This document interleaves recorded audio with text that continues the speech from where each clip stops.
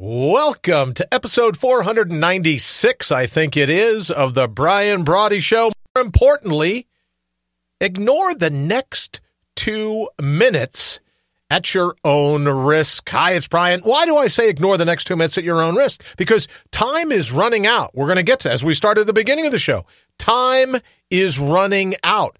So when it comes to 2 minutes, that's a pretty formidable chunk of time, if you will, for you to remember who you ultimately are, more importantly, what you're ultimately capable of. And I said, good morning, by the way. Good evening, by the way. Don't know whether I'm coming or going. Good evening, by the way. I said throughout the day, today, is the greatest moment in the history of the world to be alive. And it is. Why is that? Because you're still here. And being here gives you ample opportunity to draw your line in the sand and make your mark on life. Given your mind's marrow, your natural resources, your ability, when we put away all the mashugana, when we put away all the craziness, when we put away all the distractions, if you listened last evening, you know that I believe that the ultimate evil is human distraction. It's human agitation. It pulls you away not only from your core, but where you are in this particular moment in all of time. So the one thing that you'll never run out of is the particular moment that you're in. Less, of course, at your very last moment. Then I guess you could argue with me, well, Brian, I was fine for like the opening 45 seconds, then clicked, it was gone. All right, so I'll give you that. But other than that, this is the greatest moment in the history of the world to be alive because we're all waiting on you to step up to the plate and just crush it.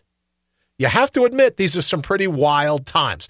But I have to tell you, there's so many things I have pet peeves about. But one of the things is that, these times are really chaotic.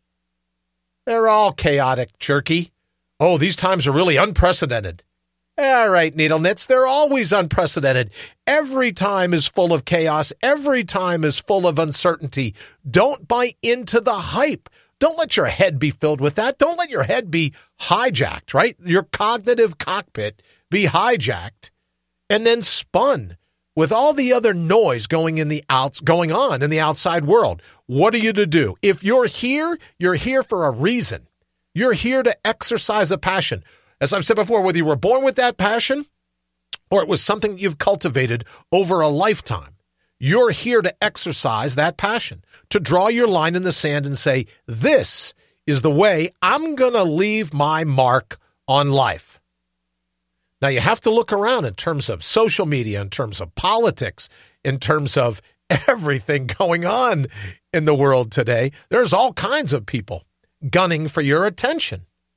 There's all kinds of people that are plotting on how they can get you to focus on their mashugana and not who you ultimately are. So here's a conspiracy theory for you, right? You want the big conspiracy theory from me? I think there's a conspiracy theory. It's called marketing, advertising. It's called social media, called political correctness, called identity politics. Oh, another one, toxic masculinity. Oh, yeah, don't you love that one? Toxic masculinity.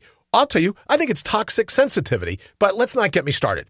What I'm suggesting is there is a conspiracy theory, and it's led by marketers and advertisers and anyone that would love for you to get who you ultimately are. They would love for you to have that amnesia. Why is that? Why did I read a report yesterday that said Jeff Bezos is on his way to becoming humanity's, at least in this life, right? At least on this planet, wherever that means, humanity's first trillionaire. Why?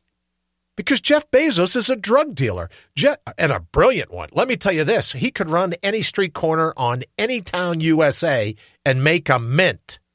Already has. How has he done it? Because he's selling you your baubles. He's selling you your bling. He's selling you your crap, whatever it is.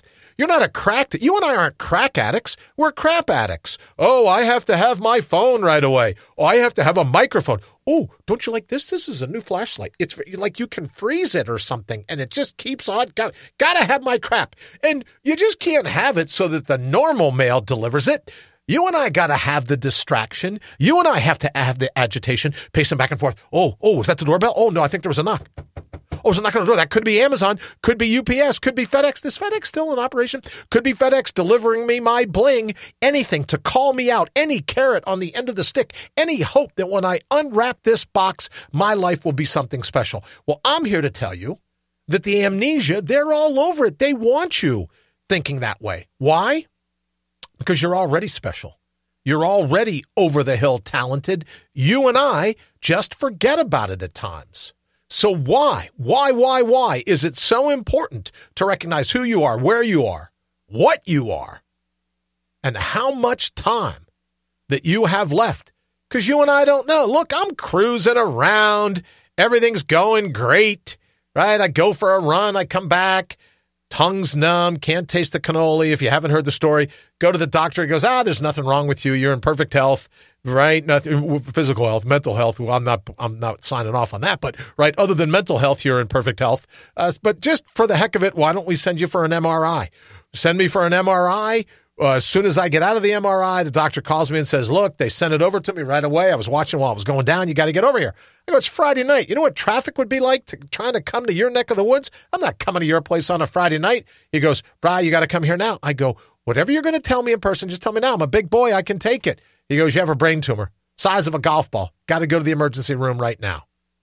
So when you think about your time running out, when you think about that hourglass, well, I hope it never happens to you, because it hijacked the next 3 years of my life. I hope time never runs out on you like that. But within a few hours, I was in the emergency room. All the doctors and nurses standing around looking up on the Jumbotron going, holy crap, that really is a golf ball-sized brain tumor.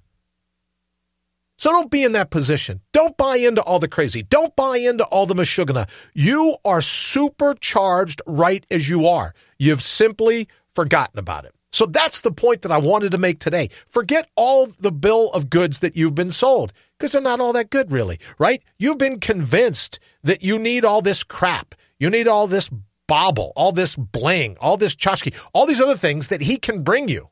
But all that does is waste your time. It takes time to wait for the UPS guy. It takes time to unwrap that package. Although it is fun busting up the bubble wrap. I got to give you that, right? Pop, pop, pop, pop, right? But it's a waste of time. What are you here to do?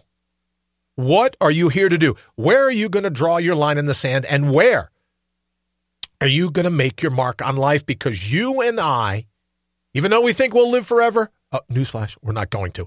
Even though you and I think we're going to live forever, we need to magnify the moment, to use this particular moment in all of time. Look at yourself in the mirror and go, enough of your crap, enough of your BS, enough of your procrastination, enough of your distraction. What are you here to do?